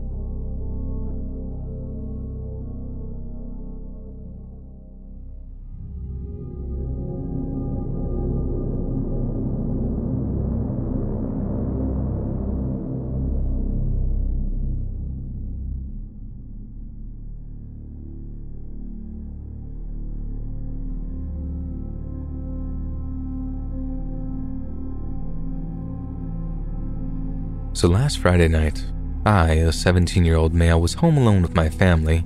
Besides my sister, who's 21 and was at work, they were staying in their cabin a few kilometers away. I'm used to staying home alone, as this exact scenario is very common in the summertime, especially while I'm working and can't travel from the cabin and back. I'm not usually jumpy or afraid while home alone anymore, as I'm used to the odd creaks and settling noises of our old house. I was especially comforted by the fact that my sister's dog was also in the house with me that night, and most noises could be attributed to him, and if anything were to happen, he would act as a good guard dog of sorts and alert me to anything odd. At the same time, however, he's the type of dog to bark at any noise or person walking past the door or windows, so I'm used to hearing him bark or growl at night. Even so, this past Friday, the sound of his barks at nearly 12 a.m. were disconcerting, to say the least. Despite my comfort with staying home alone, I'm still terrified of the premise of a break-in or some other uninvited human interaction at midnight. I let him bark for a few seconds, telling myself it was just someone walking past our glass door in the adjacent alleyway, and he would quiet down once they passed. Needless to say, that's not what happened. He kept barking and growling for a few moments too long, and I finally got out of bed. I sleep in the basement, and walked upstairs to check it out. As I'd suspected, he was standing alert at the glass door. I was comforted for a moment until I walked over, ready to close the curtains and go back to sleep, and saw the door open, about 2 or 3 inches. I froze. I had let Bosco, the dog, out earlier that night, but I know I closed the door. I've never left the door open. I'm a paranoid person with bad anxiety, especially concerning break-ins and the like, so I would never, home alone, forget to close the door, and I'm 100% certain. But at the time, I didn't let myself think about these facts or even acknowledge that I could not have left that door open because I knew it would send me into a spiral, possibly even an anxiety or panic attack if I didn't explain this away. I closed and locked the door, double-checking that it was certainly locked. Using the flashlight on my phone, the lights were all off, I looked around the entire second floor of my 3-floor house, including closets and other reasonable hiding spots just to put my mind at ease, and upon finding nothing, went back downstairs to my room. As I was down there, trying to push away the fear, I could hear Bosco walking around on the floor that doubles as my bedroom's roof. I thought that I was overthinking it when it started to sound like human footsteps, accompanied by Bosco's footsteps. He walks around for about 10 minutes before I put in my earphones and talk myself down until I can fall asleep. At 2 a.m. that same night, my sister comes home from work. I woke up a few minutes before this to Bosco in the basement, which he never does. There's even a gate to stop him from getting to the basement, whining at my bedroom door. When I got up to let him out, my sister walked in, and we let him out the front door rather than the glass patio door, letting him in the same way. We talked for a while before I went back downstairs and my sister went to the bathroom. I forgot about the door, busy with work for the next few days, and forgot to mention it to anyone until tonight. My sister and Mum were home with me for a movie night while my dad and brother stayed at the cabin. I remember the door situation when we were picking out horror movies to watch. I was sharing it as a creepy, almost sort of funny story before my sister spoke up, saying that the same night, an hour or so after they got home, the door was open again. The same door that was locked from the inside and not opened since earlier that night. My stomach dropped, and I started shaking the second this was revealed. We first started trying to explain it away. Maybe she had let Bosco out and forgot to close it until we both recalled that we'd used the front door. Then we were trying to justify a reason someone would break in to not steal anything and proceed to stay for 2 hours before leaving. Ultimately, I realized that I quite possibly locked someone in the house with me, then forced them to hide upstairs while I searched the second level of our house. Then this hypothetical person would be trapped up there now, knowing that this house, that appears empty with the rest of the family gone and all the lights off, was not empty, and there was a dog who would bark if they showed themselves again, alerting me to their presence. Then, when I was in the basement and my sister was in the bathroom, they ran out the glass door, which is timed perfectly when they found the door open once more, much wider than when I found it, as though they were only in a hurry on the way out. Perhaps they left the door open the first time for a quick escape, or to stop the loud sound of it meeting the door frame. Either way, it ties together too perfectly for me to reasonably brush it off. I know it's unlikely, especially with nothing missing, but in this small town, there have been many reports of break-ins with nothing missing, vandalizing, or just breaking and enterings many times, so it's not as unlikely as it may be in a bigger city. I can't really make sense of this, and I'm shaken up thinking of the possibility of someone being in my house while I was asleep, alone in the basement. There's a part of me that doesn't believe it, but I can't shake the too many coincidences that all tie together to make this as concerning as it truly is.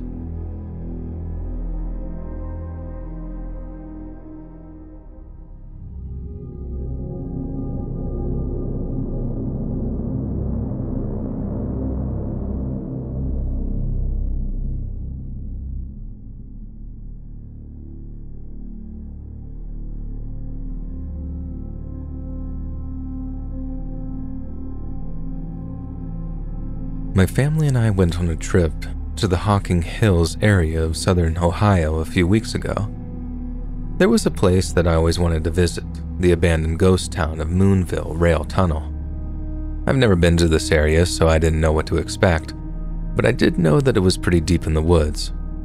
We took a trip from our rented cabin using Google for GPS to the location. We start driving and it's, for lack of better words, real impoverished where we are driving. Hills have eyes-esque.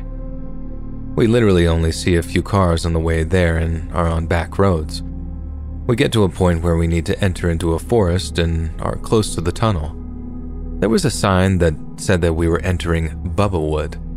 For a little additional information, I drive a Mercedes that I am just lucky to have and have my husband in the car, a black man with dreadlocks, my 10-year-old nonverbal autistic son, and my 6-year-old daughter.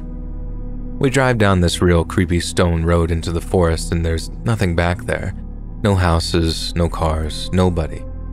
We see signs that we're close and we pull into the parking lot. There is a footbridge with a ton of stuff on it that people put there. And we walk over to the footbridge and make our way toward the tunnel, which is a lot larger than I expected. We hear the sound coming from the other side of the tunnel that goes into the woods away from the parking lot. A truck comes driving through the tunnel towards us while we are on foot. He gets out of his truck with a chainsaw, and it's some dude in his 60s. He walks with my entire family everywhere we go and through the tunnel. I tried to make small talk with him and pull some info about if he worked for the Department of Natural Resources, etc., and he really wasn't budging. We turned around to walk out of the tunnel and he starts using a chainsaw behind us, and the sound is just echoing through this tunnel. At this point, we have no cell phone service and literally no one knows my family is out there except us. I was already worried my car was sending the wrong idea to people like we have money or something, and we don't.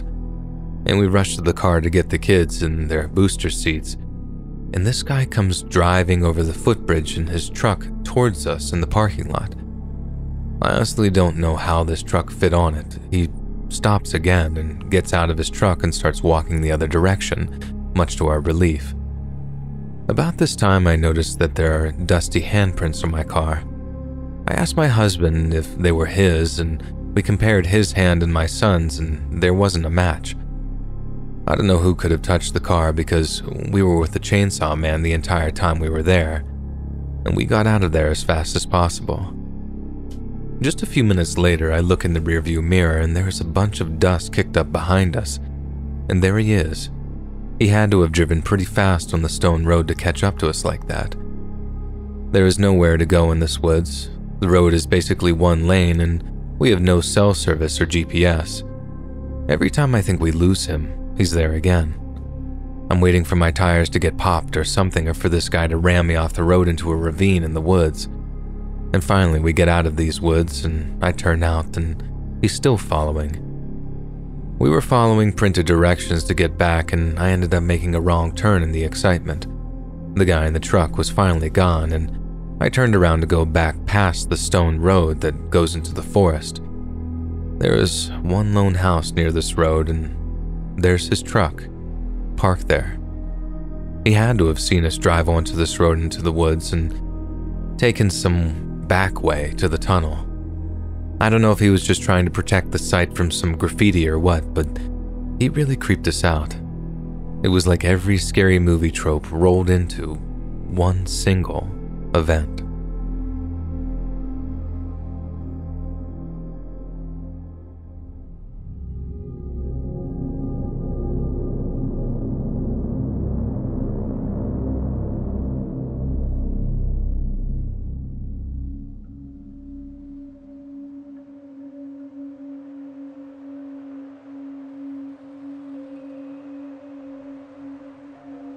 I'm a service technician, and my job consists of me being a glorified handyman for a bunch of different residential units located all over the city, all of which are owned by this one big letting agency.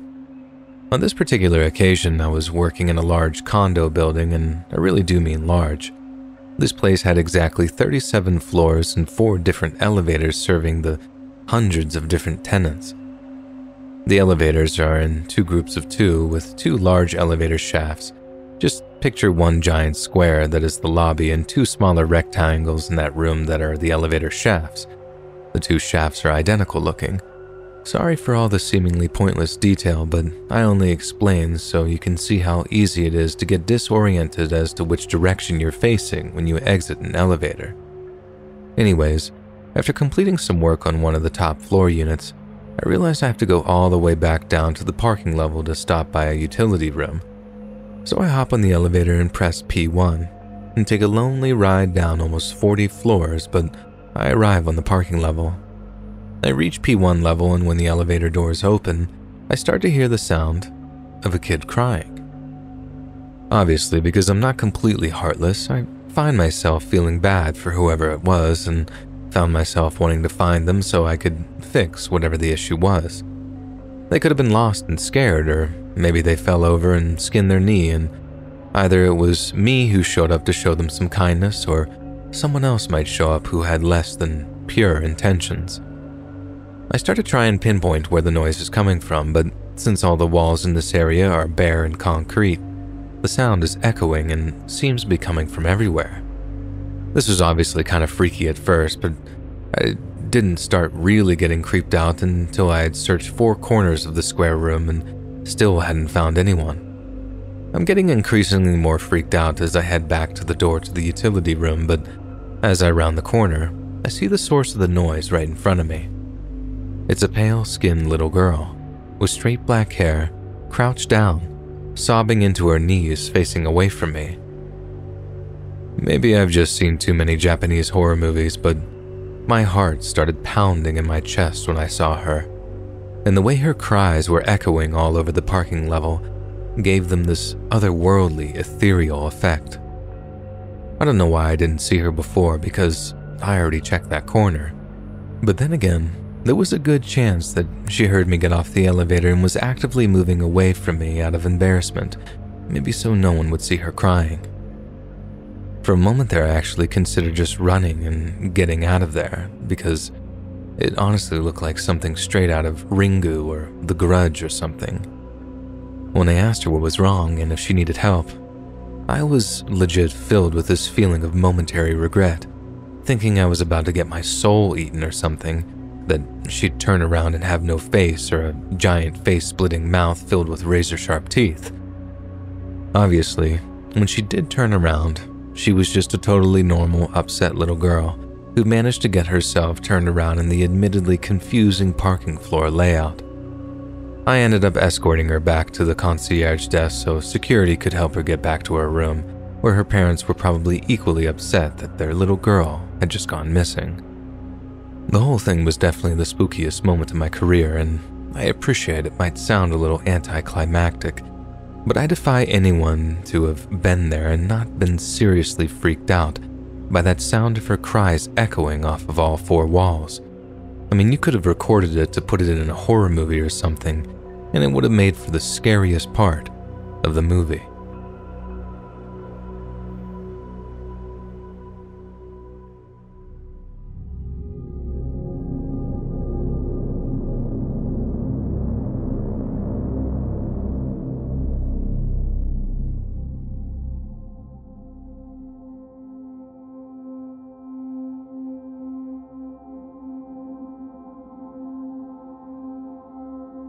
Around 3 to 4 years ago when I was 12, I was at my aunt's house visiting for camp. I was upstairs and saw the camera go off saying someone was at the back door. It was my older cousin, so I went downstairs to open the door. I was able to see him for a little bit before I actually got to the door. He looked so determined and focused on opening the door, and he spent less than a minute at the door, then he got in his car and just sped off. I didn't think much about this, honestly. All I thought was, oh, he must have been in a rush if he didn't bother to call us to open the door. I was even thinking about going to open the door and calling out to him before he drove off, but I was feeling kind of lazy that day. About 2 minutes later, the house phone started ringing along with my personal phone and my grandma's phone. I picked up, and it was another one of my aunts telling me not to open the door and to stay away from the windows. They told me they already called the cops, but that I should call again. I was very confused and asked what happened. They explained my aunt and cousin got in a very heated argument about the business she owned and left him $300,000 in debt the day before that led to him hitting her. The next day he came looking for her very upset but couldn't find her at the office. He proceeded to drive to my aunt's house while on the phone with some other family members, telling them how he was going to kill my aunt, his mother. I remember going to the kitchen and picking up a knife to keep it with me just in case. I was shaking while thinking about where to hide. He ended up coming back and he started walking around the house looking through windows before he sat at the front step. Luckily, I was on the second floor. I don't even know what exact time I called the police due to my panicking, and the cops ended up coming and made my cousin leave, but my grandma wanted to talk with him first. Throughout their whole talk, I still hid upstairs listening through an open window. I prayed she didn't mention my name in case he came back later in the night, and luckily, he never did. To this day, I'm so glad I didn't open the door. I feel like I was truly protected. We normally don't lock both the screen door and the actual door, but we did that day. He struggled so much with the lock screen door that he broke the handle.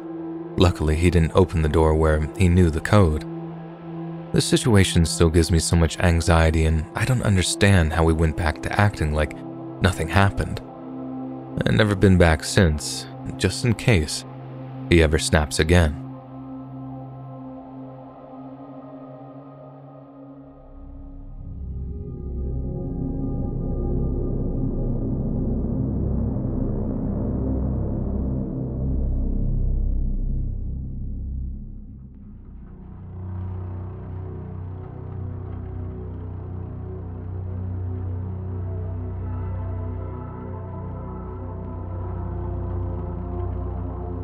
When I turned 18, me and two of my friends decided to take a trip to our local casino. We mostly just played simple games like slots and video roulette since it was our first time going to an actual casino. After losing some money, we decided to search for something to eat. Pretty much everything was way too overpriced, so we wandered around for quite a bit. Eventually, we reached a hallway along the border of the main floor. We made our way down the hall looking for food, but everything was closed. We started to notice that the hall was completely vacant of people. As we wandered further down the hall, we reached an oddly intriguing small room through a double doorway. This was the only entrance into the room. It was completely empty except for us three and about 10 to 20 slot machines. We were bored, so I decided to throw $5 into the slot machine and spin a few times. After my second or third spin, an odd-looking man, early to mid-30s, appeared from behind the slot machine, seemingly out of thin air.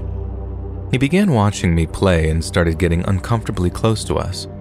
We weren't very worried since we outnumbered him 3 dudes to 1. However, we weren't very confused.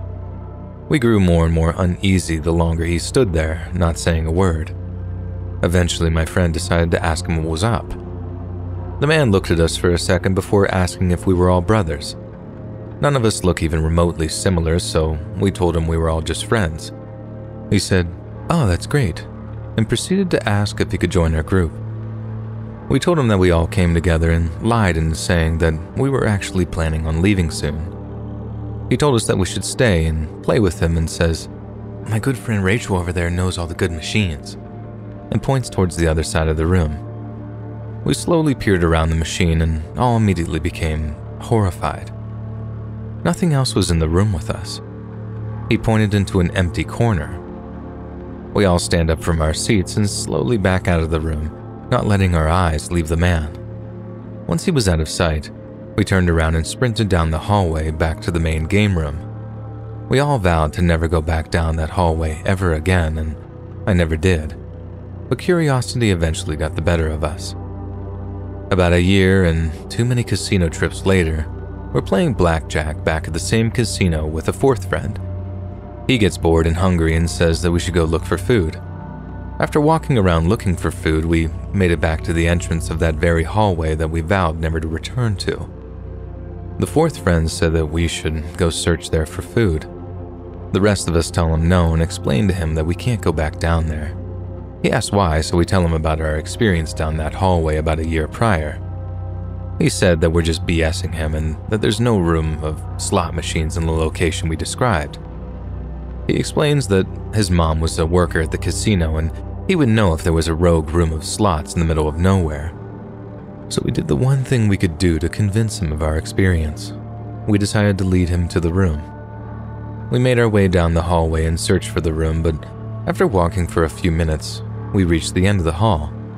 Confused, we turned around and searched again, thinking that we had somehow missed it. No room. We came to the conclusion that they must have moved the machines out of the room since the casino changes things around quite frequently so people don't gain a sense of direction on the game floor. So we once again walked down the hallway in search of an empty room or at least a set of closed doors that would enter the room. Nothing. No doors even remotely close to where we remembered the room. We were completely dumbfounded and started to question our sanity. All 3 of us remembered the room in the same location, yet there was nothing. There was no room with slot machines, and there was no room at all. To this day, neither me nor my friends understand or can explain how this happened.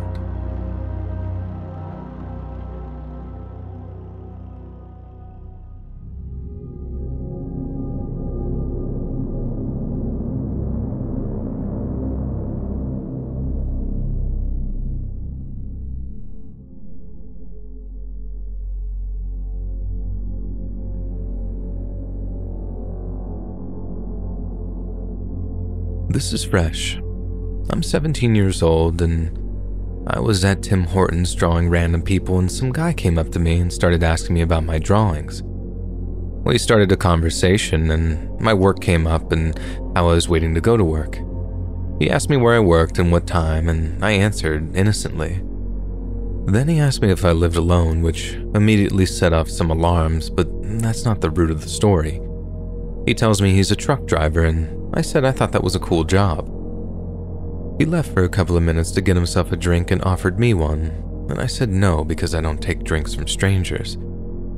He walked away saying that he'd come back and talk to me more. After he left, I started to get a really bad feeling, so I texted my mom a description of the man's appearance, which I often do if someone is making me uncomfortable in a scary way. I told her not to worry and just told her it's probably my anxiety. When he came back, he asked me if I wanted a tour of his truck. I said no thank you, and When he left me again, I called my mom and told her what just happened, almost having a panic attack in the bathroom. Then when I sat back down, he came up to me one last time and told me that he was leaving. He asked me for my Snapchat, and I told him I don't have one. I sat in my anxiety and watched him cross the highway to the parking lot of my work, which happens to also be a truck stop. He was still there at 10:38, and he was there for about an hour and 30 minutes, and I had to be at work at 11, so I thought it was best to just ask the Tim Hortons staff to walk me over, but they actually ended up calling the cops. I didn't want them to call the cops. In fact, I was adamantly against it, but they did it anyway. When the cops arrived, I explained everything, but they were gone by the time everything was finished. I managed to get a police officer to drive me across the road, and I feel like I wasted the cops' time because I wasn't in immediate danger, and I kind of felt like I was being dramatic. But looking back on it, it truly was creepy how interactive that guy was, and the fact that he stood outside my work for over an hour and a half. I have no idea what he wanted.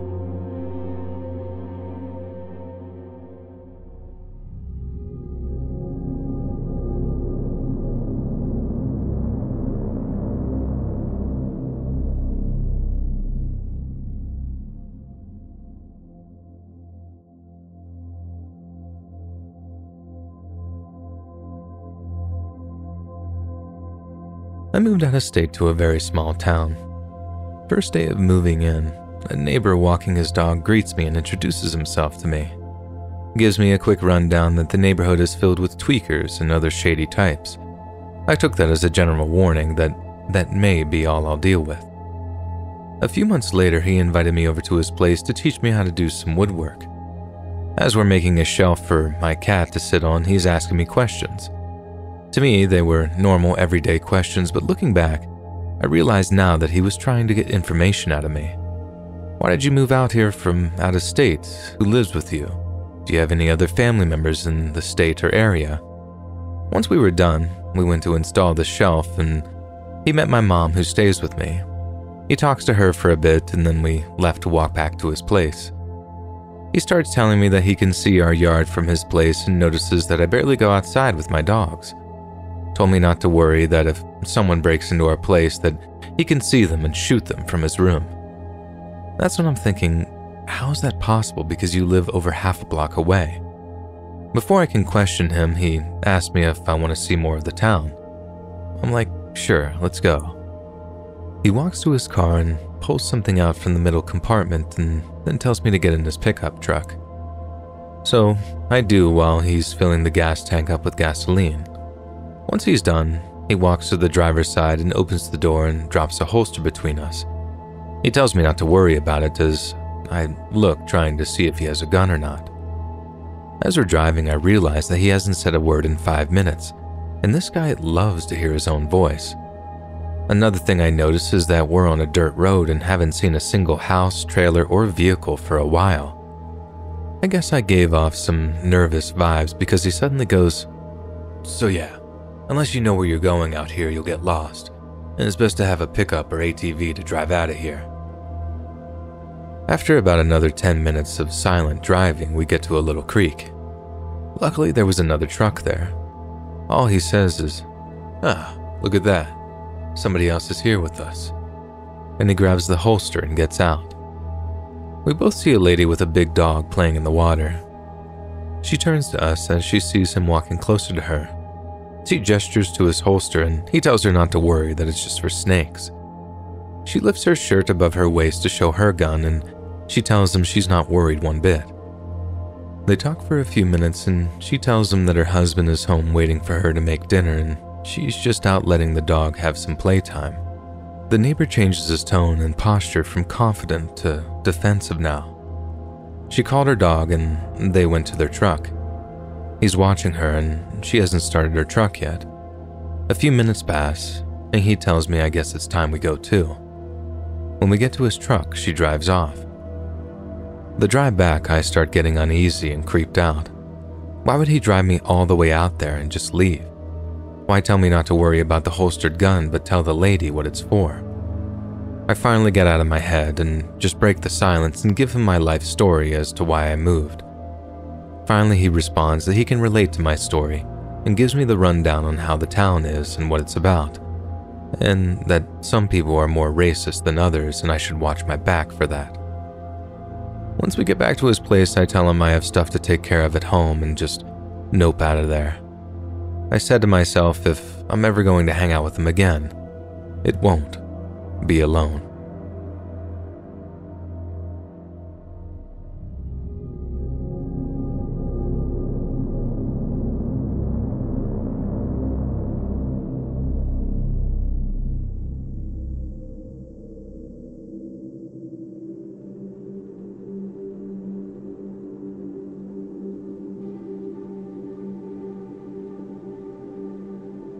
I'm a female and I was 14 at the time. Back about a year or so, my sister, mom, and I went on a road trip to New Mexico and Colorado. One night in Colorado, my mom and I were swimming in the pool. She got tired after a little and went back to the room. An hour or so later, I got out and walked to the elevator to go back to our room. I was wearing a one-piece bathing suit with my towel wrapped around my waist. I had my small backpack/purse and I wasn't wearing any shoes. It was about 10 p.m. and I didn't see anyone in the lobby, so I decided not to bother putting my shoes back on. Well, the elevator opened and I got in, but I saw an old guy trying to catch it, so I held the doors open for him so he could get in too. Big mistake. He walked in, thanked me for holding the door for him, but he didn't press a button for the floor he wanted. And immediately as the door closed, I looked over at him and this man was staring at my feet. I mean, it was almost comedic how obvious it was. His head was tilted all the way down and his eyes were just wide, staring, gaping at them. Then he started complimenting me on my looks while never looking up from my feet. "You're so pretty. You remind me of my wife." And stuff like that throughout the whole ride. Well, the elevator stopped on my floor and the old guy gets out with me. Luckily, he was staying on the other end of the hallway. Still, I didn't go to my room. I stopped in front of a janitor's closet and pretended to check my phone and root through my purse for my room key. After a little, I heard his door open and shut, so I looked down the hallway and saw that he was gone. As fast as I could, I went over to my actual room door and went inside fast, locking the door behind me. The following morning, I told my mom about it and she treated it like it was just some friendly old man with no social cues. That may have been the case, but Ted Bundy was also a nice guy, and I'd rather be safe than sorry.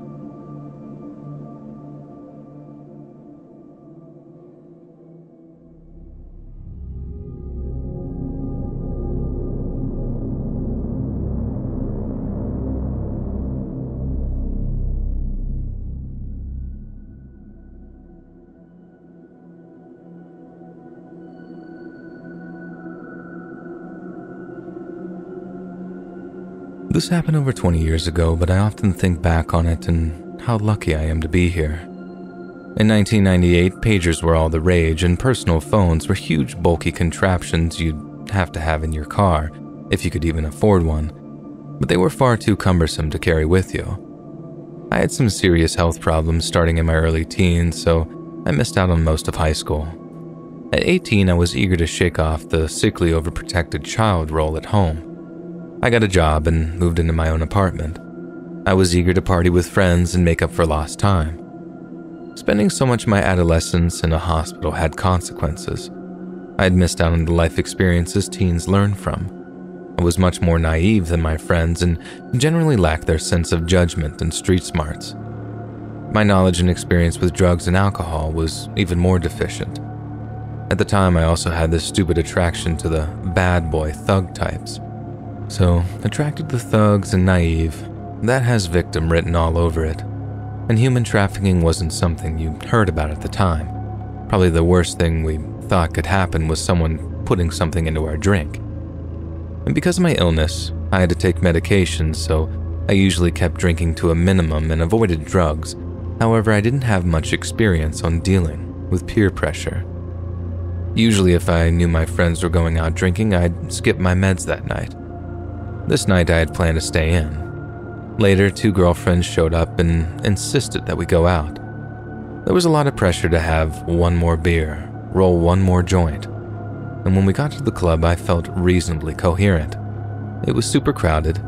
I started dancing with a guy with a 13 on his hand, and then suddenly, I felt numb and couldn't speak. The next thing I remember, I'm standing out in the parking lot. It's cold and my best friend just slapped me. We're standing in front of a car I don't know. The guy I was dancing with is arguing with a male friend of ours, and 4 men who appear to be with the 13 guy are waiting in this running car. My BFF grabs my wrist and pulls me towards the front doors of the club, all the while yelling at me, "What were you thinking? Are you stupid? Do you want to die?" So it turns out, my friend had lost sight of me after I was dancing with this guy. Then, my BFF caught a glimpse of him holding my hand walking me out the door. She grabbed 3 guys who knew us and ran out to the parking lot after me. The car with the men had pulled around and they were trying to put me in the trunk. After that, my wild child days were over. I focused on studying, got my degree, and made smarter decisions. I'm so grateful to my observant friend's quick action and for the 3 guys who ran out to help. We lost touch over the years, but I have no doubt that those 4 saved my life.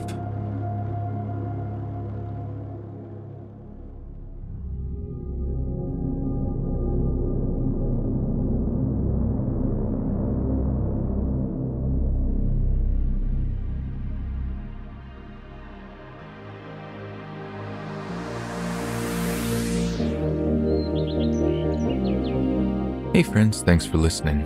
Click that notification bell to be alerted of all future narrations. I release new videos every Monday, Wednesday, and Friday at 7 p.m. Eastern Standard Time. If you get a story, be sure to submit them to my subreddit, r/Let'sReadOfficial, and maybe even hear your story featured on the next video.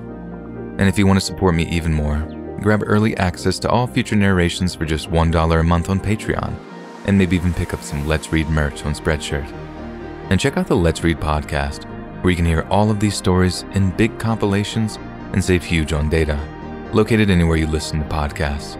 Links in the description below. Thanks so much, friends, and I'll see you again soon.